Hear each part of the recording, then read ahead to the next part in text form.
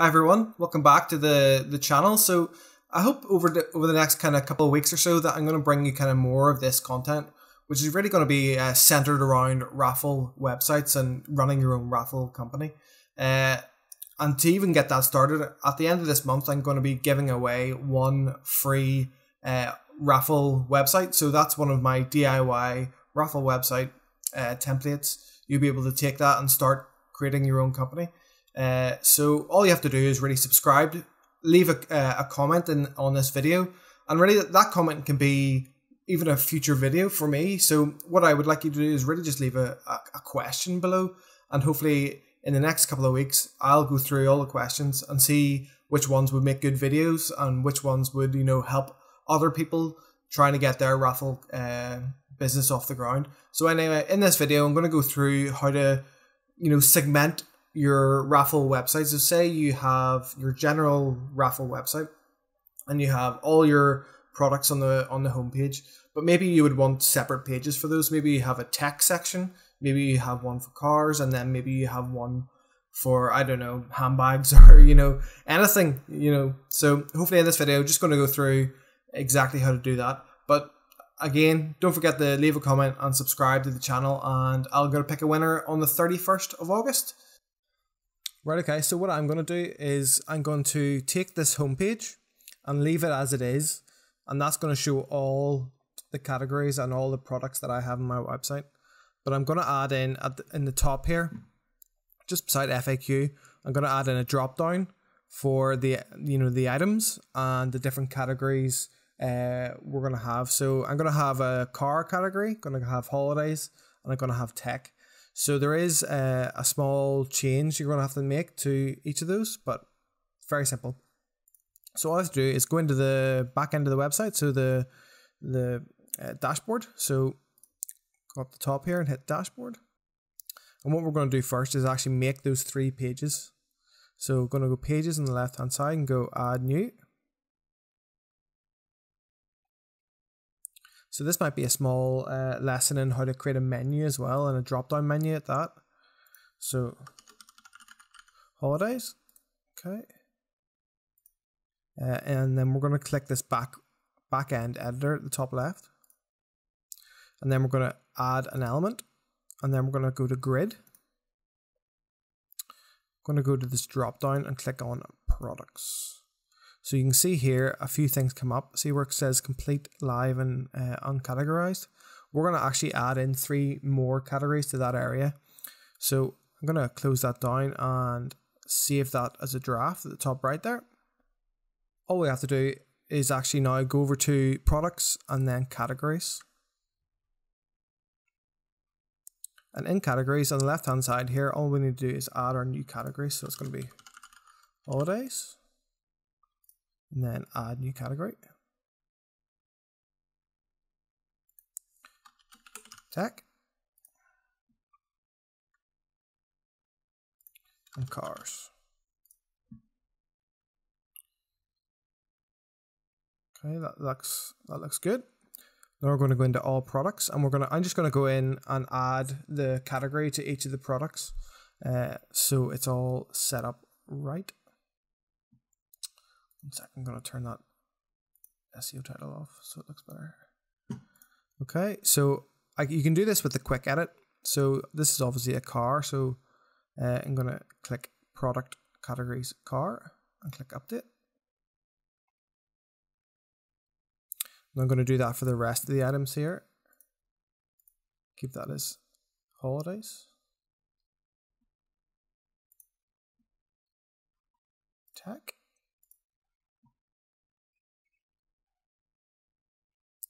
And tech. Okay, now we have all the items correctly added to our categories. You can see here the live and holiday categories we have. Okay, so what we'll do now is go back to the pages. Just refresh that page. See our holidays, it's still a draft, so we'll go back in and edit it.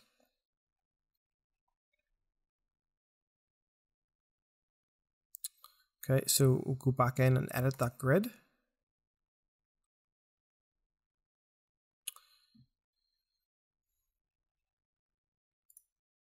go to products, and then where it says show items of selected product categories, this is obviously the holidays page, so we're going to click on holidays.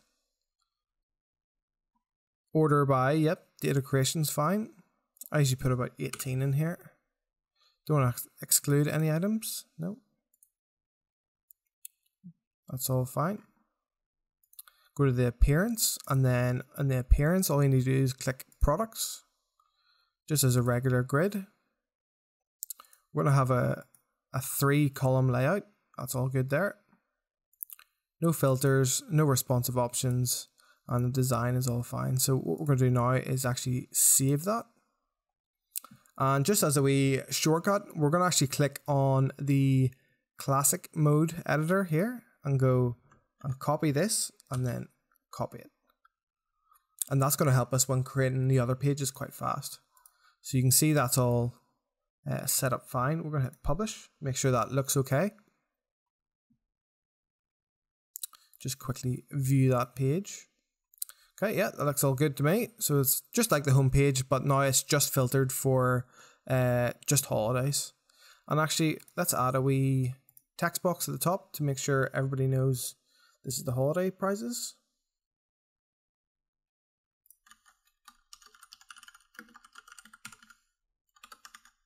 I'm going to center that and make that a big heading. Just drag that in there and delete that row. Update that. You should see now when we refresh this, we'll get holiday prizes at the top of the page. There we go. Right, okay, so what I'm actually going to do now is click on classic mode, and this is what we just did before by copying. But if we just copy, if we click text at the top right, this will give us all the information for that page. So if I go click, right click and copy, and then at the top we're just going to click add new. This is going to be tech prizes. And then we're in the text area here on the right hand side. We can paste that in there. You can go back to visual and see what that looks like. Still looks like nothing, but when you click back end editor, it gives you exactly what you created before on the other pages. So just a wee shortcut there for you.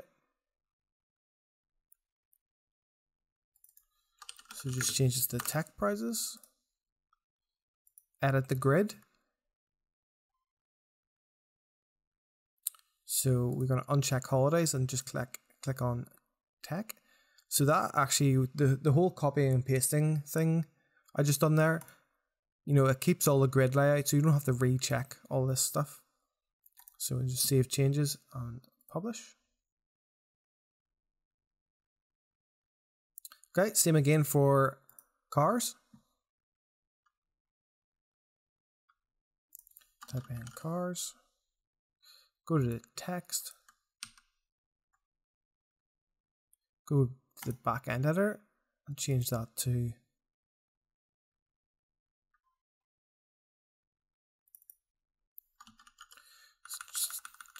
maybe win a car. Save that. Go into the grid. Uncheck holidays, check cars. Click save. And then publish. Right, okay, final thing to do now is actually just to add a menu to the top of the page. So we'll actually go into the site here and show you where this will be adding to. So just beside FAQ, we're going to type in prizes or prize categories or whatever you like. So we're just going to click on the toggle menu, and this will give you more options on the left hand side. Within appearance, there is menus. Right, okay, now we're in the menu area. Make sure you're on menu 1 just here. You can kind of see the layout, very simple here. But what we're going to do is actually create a placeholder item at the very top so we can have a drop down. So custom links, I'm going to add in a hash into the URL and then type in prizes here. I'm going to add the menu.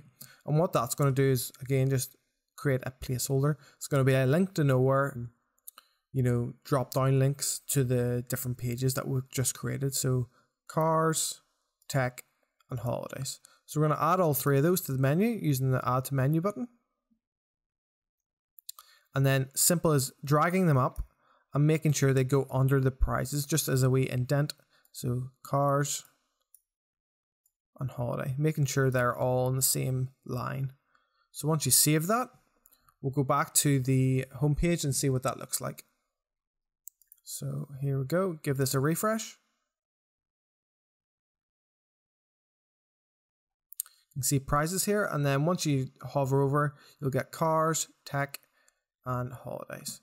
So let's go into, you can see we're already in holiday prizes, but if we go into tech, there would be the tech prizes, and then cars. There's the car prize. So again, giving away one of these DIY template websites for the your Raffle company. Love to hear any kind of questions you have or any kind of videos that you would like to be made. And then on the 31st of this month, I'm going to be giving away one of them to a lucky subscriber and a commenter. So obviously you have to do both to be entered. All the best. I'll talk to you again soon. Bye.